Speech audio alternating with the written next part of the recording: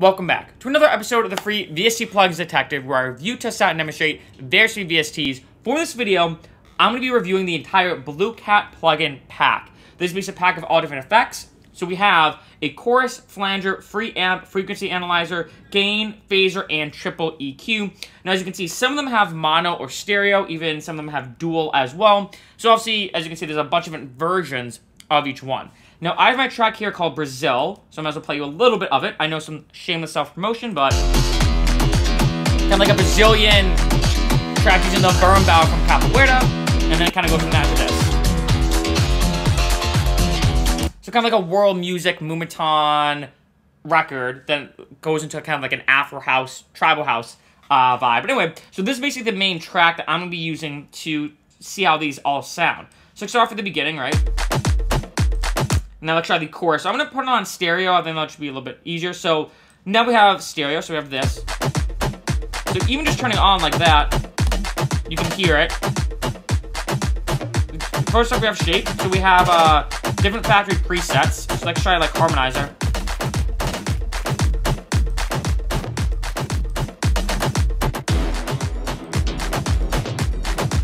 No, I might actually... For this video, you know what, I actually might not use a track, now that I think about it, you know, because if I want to, maybe I'll get, like, a vocal sample. What do I have for sample packs? Commode. There's some of this here. These are from, like, the Cymatics. Diamond, ice cold. Should we do ice cold? Let's fall in love. You know, I like that one. I kind of like the jazzy feel of it. So I'm going to actually do that. That may be a little bit easier now. Alright, so, you know. Let's fall in love. Is this, yeah. Let's fall in love. So. Let's fall in love. Really cool, actually. Let's try. Let's fall in love. Let's fall in love. It's actually a very clean chorus. Let's do this. I'm gonna do this in case I want to loop it. Right, and loop. Alright, so clean chorus 2. Let's fall in love. Let's fall in love. And then we try a flangy. Let's fall in love. It's pretty cool. And let's do let's do the third plus 12. Let's fall in love. Ooh, kind of reminds you a little bit of Effective Mushroom. Let's fall in love. Really, really cool. Let's fall in love. Let's fall in love. So it's cool. You can kind of create almost your natural own harmonies with this plugin. I'll just do oscillator. Let's fall in love.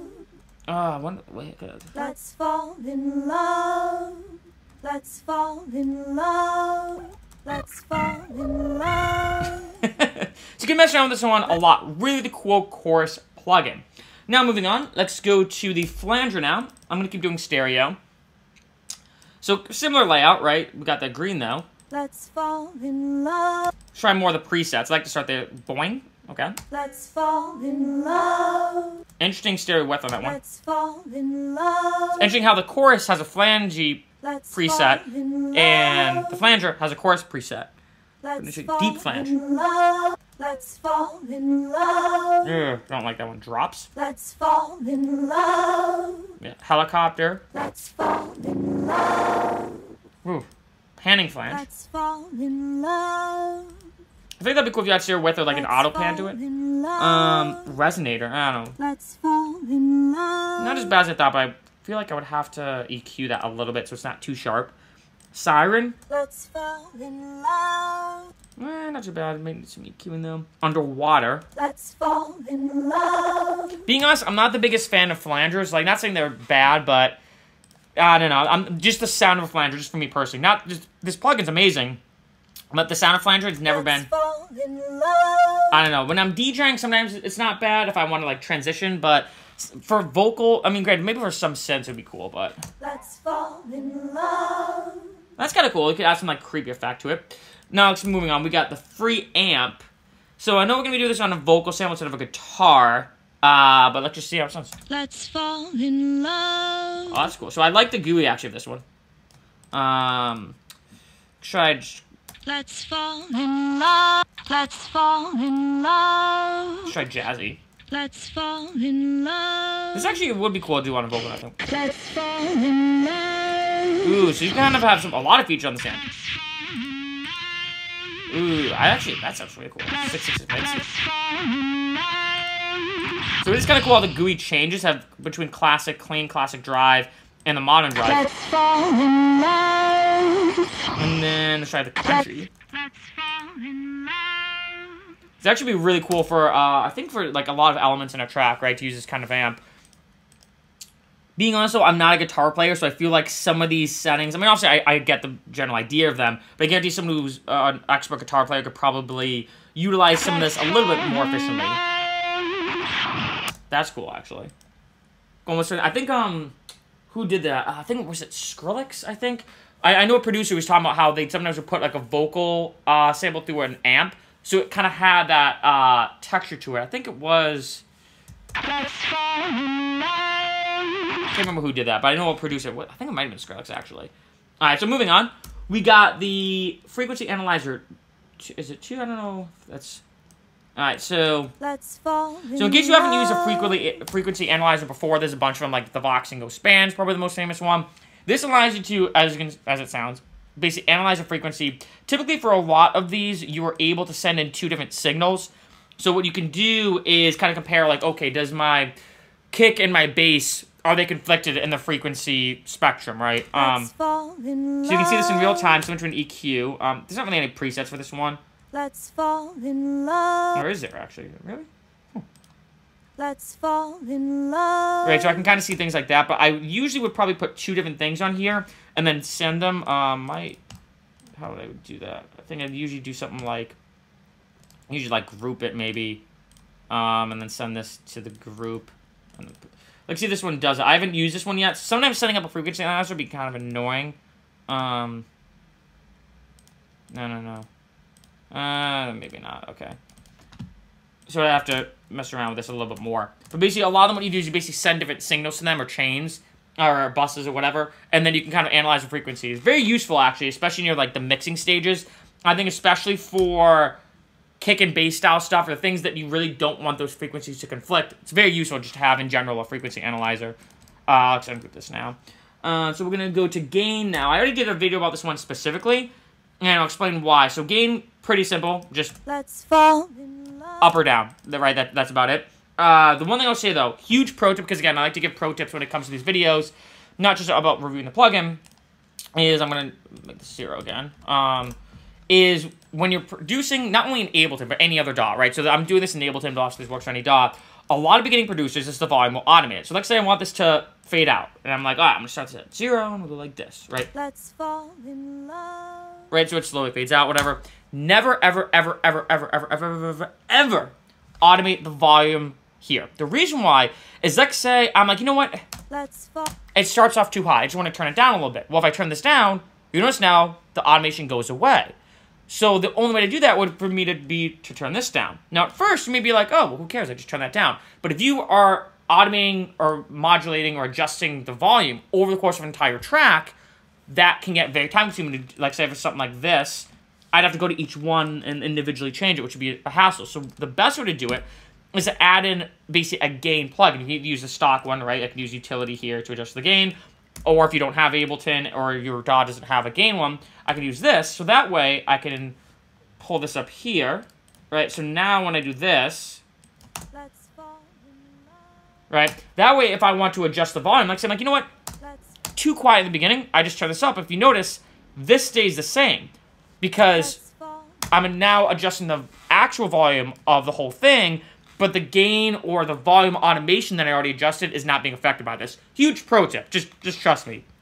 Even in the beginning, especially if you're just starting producing and you're like, what's the big deal? I can just adjust it. Just get used to, especially, I know a lot of people following me do use Ableton. Just get used to using utility gain to basically do all your volume automation, or if you don't have Ableton, use the Blue Cat gain. Just trust me. Anyway, moving on. Just want to do that quick side note. Let's put this back to 0. And we're going to go to a phaser now.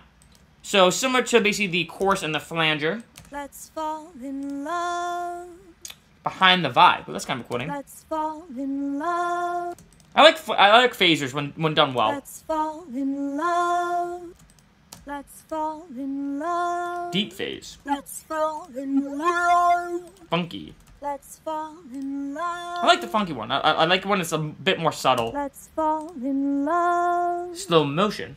Let's fall in love. See, Let's fall in love. see, some of these I might want to parallel process. I think because, like, for example, like the slow motion one.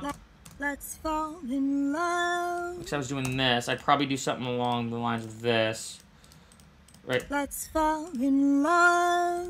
And then I'd probably do like, Let's fall in love. well, those harmonics. Let's fall in love. Maybe even. Let's fall in love. Let's fall in love. Let's fall in love. Ah, it's right there. So you can Let's fall in love. Let's fall in love. Jeez. Okay. Let's fall in love. Let's fall in love. Right. So just subtle in the mid range or something like that. Like I'd probably do something along those lines because I don't like that sharpness. But again, that's why parallel processing. I've talked about this in a bunch of other videos. It's so helpful. You have one chain that's only dry, one chain that's only wet, and therefore I can affect each one, as you can see here, and adjust each chain individually, which makes things a lot easier. This is super helpful. Just trust me, parallel processing is an easy yet useful technique, right? Like, especially if I'm doing something with vocals, I usually parallel process. I have a dry chain, then maybe a wet chain of wet reverb, then maybe a wet chain of, like, wet delay, for example, right? It makes it a lot easier. And then, going to the last one, we last have a triple EQ. I'm going to go to dual, or should I do, you know, what is the difference between dual and stereo? I can't remember.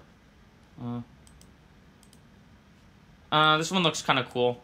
Okay, so look about the same, but this one looks cooler, so I'm just going to go visually. It's probably not a good way to go, but I like this pink thing. Okay, so. Let's fall in love. So I'm going to delete this one. Let's fall in love. So I don't like that I can't see it in real time. I know, Let's fall in love. I bet I can, though. There's no way. Let's fall in love. Let's fall in love. Let's fall in love. Interesting. Maybe, you know what? Maybe I'm going to go with the stereo one. I can't remember. There's a difference. Let's fall in love. Let's fall in love. Let's fall in love. DJ high pass, obviously very important. Let's fall. Is there any way to see it actually? Let's fall in love. I bet there is a way to see it in real time. Okay, so I like that. It's cool. Let's fall in There's really love. no way to. There's no way you can't see it. Let's fall in love. Let's fall in love. Let's fall in love. Are you really not able to see this? Let's fall in love. Because it's weird that in the frequency analyzer I could. Let's fall in And I guess I could love. always. Oh shoot! I just clicked the bottom one. I guess I could always do fall in this. love. And then if you Let's notice now, fall in love. we're gonna go here. Let's fall in love. And you notice the high end gets a little more sharp, but Let's fall that's really in strange to me. Oh, that's cool. Let's I didn't notice you can just do opacity. Okay, that's cool. But Let's fall in love. can you really not see it in real time? That's kind Let's fall in love. I hope I'm missing something here, and it's just Let's one click, fall in one love. button that I can just click, because that's really annoying. Let's fall in love. Let's fall in love. Let's fall in So the fact that I can't see it in real time is super frustrating. I feel like, though, there's gotta be something I'm missing. I'm really hoping I'm missing it.